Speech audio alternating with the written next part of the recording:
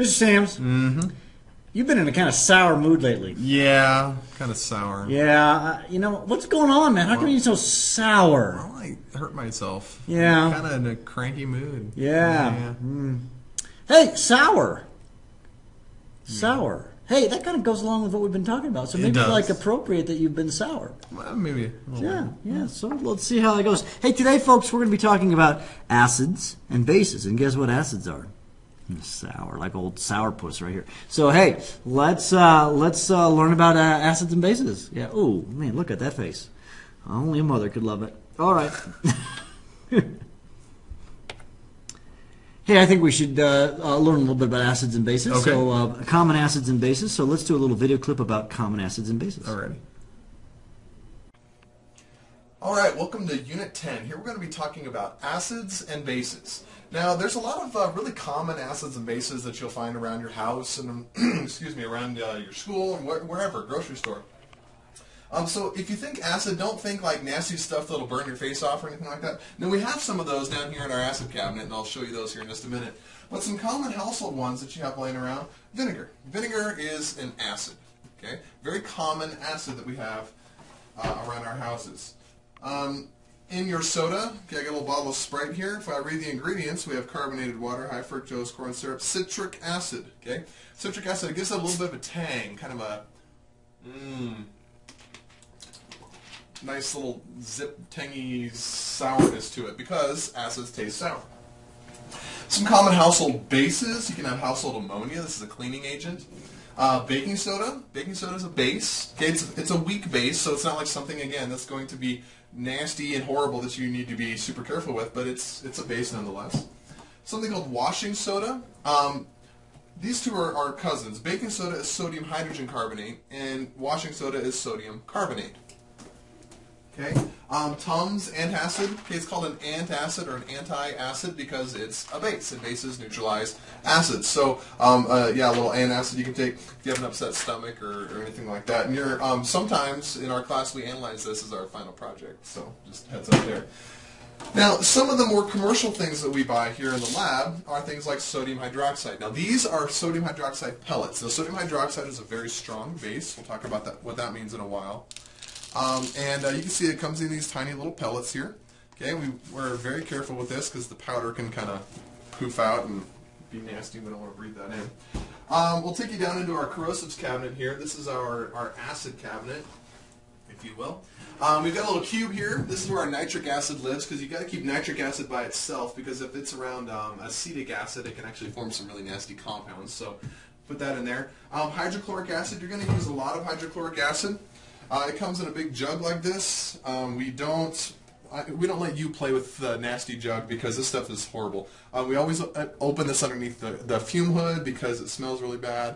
It has some chlorine vapors, HCl vapors, things like that. So Mr. Bergmann and I will handle this. We'll give you a more diluted version. This is a 12 molar hydrochloric acid, which is about as concentrated as it comes commercially.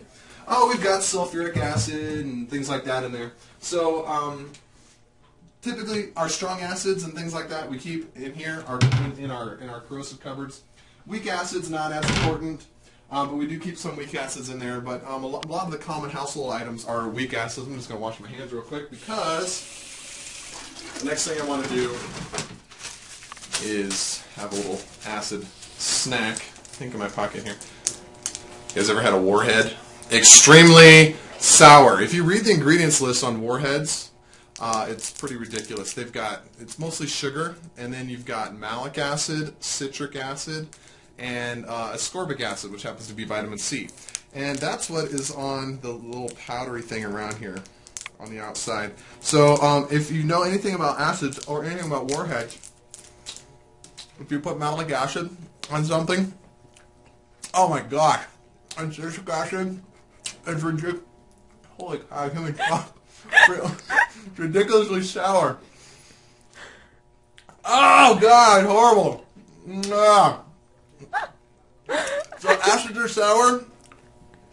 Never forget it. If you taste sour, you're tasting acid. We'll talk about how it works in a little bit. My eyes are watering. My mouth is watering when you're drool. Let's get to learning some actual things instead of watching Mr. Sanders make horrible faces. Oh my gosh.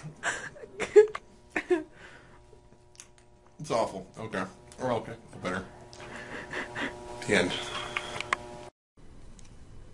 That was pretty cool, Mr. Sams. Yeah. Lots of acids and bases all over the place. Boy, they're really amazing, aren't they? Okay, speaking of acids and bases, we should learn about the properties of acids and bases. So what do we know? First of all, I know that acids, well, they're kind of sour, like you've been lately. About that, yeah, they're sour. They taste sour. Ooh, ooh. Yeah, like a lemon. Yeah. An example would be what? A lemon. A lemon, yeah. Anything else that's sour tasting? That warhead I ate. Yeah, warhead. Yeah, those things are horrible. Got citric acid and malic acid and all sorts of... Yeah, nasty stuff. Yeah, vinegar. Yeah, vinegar. Okay, good. All right, hydrogen ions. Yeah, very important to understand, folks, is that it's the hydrogen ion. When we say hydrogen ion, that's H positive. That's the hydrogen ion. Yeah, we'll talk more about that Yeah, later. a little bit later. Acids tend to be corrosive. They're They also can corrosive. dissolve metals and can sometimes break down plastics, and they help some enzymes work in your stomach, things like that. So they're very important. And a lot of people think of acids and they get kind of all freaked out. Yeah. But there's a lot of acids that are very important and common. Some are used for cleaning agents like boric acid. Yeah, so they don't always turn things into evil superhero villains or anything like that. So. Yeah. So and sometimes even at the eye doctors they'll put acid in your eye to help. I think it's boric acid. I'm not sure. They use some kind of real dilute acid and weak acid, and so it's not.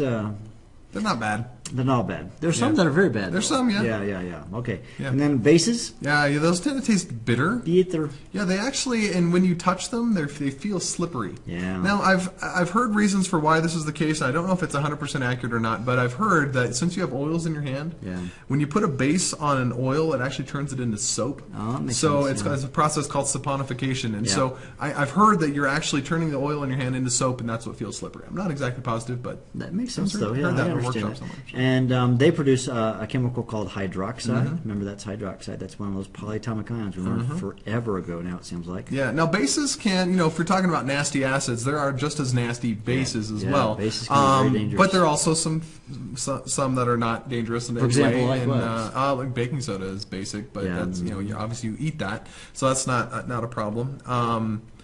So there's also bases like in DNA and stuff, right? Base pairs. Yeah. Those just have nitrogen in them, and they classify as bases that way. Yep. So there's also some very helpful bases. So some bases are nasty, horrible, and some are not so bad. Not so bad. In fact, are essential for life. Yeah. Okay. Hey, let's.